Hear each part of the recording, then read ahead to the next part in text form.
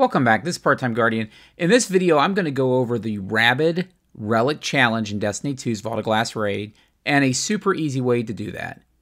If you like the video, if you find value out of it, feel free to like the video, subscribe to my channel, and hop in my Discord, and we can talk about future videos. I really appreciate it. So again, in this video, I'm going to talk about the easiest way I personally feel to do the Rabid Relic Challenge. So there's probably a lot of different ways to do it. The real key to the challenge is that you can only kill Praetorians with damage, super damage, from the relic. So the only problem with that is Praetorians will show up on both sides, and there's timeouts on when you can go through. So if you have it, you have to wait 30 seconds, you have to give it to someone else.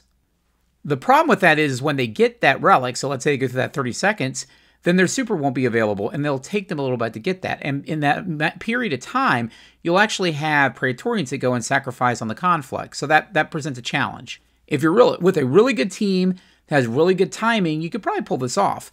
But there's probably an easier way to do it, and that's what I'm going to go over. So the easiest way I see to do that is, first off, you need to have as many people with stasis as possible. Hopefully you have as many warlocks with Bleak Watcher who can continuously freeze the enemies on either Mars or Venus.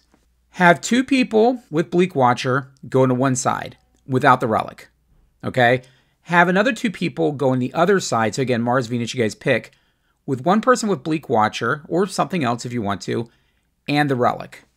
And then you'll have 2 people on plates. So then the people who don't have the relic on their side, their job the entire time is just to keep everything frozen, take out all the adds, and then continuously, as it's frozen, push that Praetorian back towards the end. Don't push him off.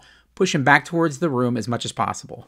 And then on the opposite side, the team that's in there, the person with the relic, and then the other person, they basically take care of the adds, do the things they need to do, and then when you get to a certain point, I think once you get through 6 waves of this, then actually the adds will stop spawning.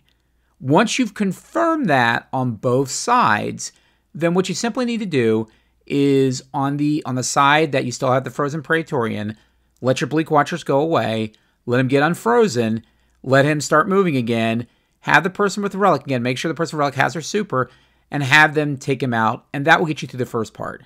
Now, one of the keys with this that you need to be very careful about is that it's very easy to use the super and not completely kill the Praetorian. So what I would recommend is that when you get ready to kill any of the Praetorians, that you basically get right in front of him. In other words, if he's on the stairs, push him back. If he's on the stairs, wait till he's on a flat surface and then get right in front of him and use it, because you can accidentally hit it to the side or only get him with splash damage, and that's not going to kill him, and then you'll have problems and you won't pass the challenge. Once you're through this, then everyone's going to go back outside, and you're going to have the same sort of issue. You're going to have Praetorians basically coming from 3 different directions.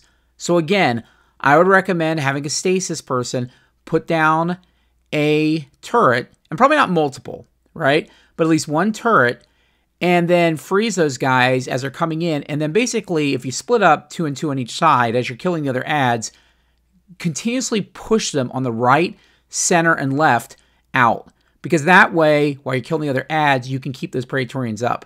When you're comfortable you killed all the adds, and you're in a good position, then you can have the relic person, take one of them out, refreeze the other 2, and keep doing that until you're done.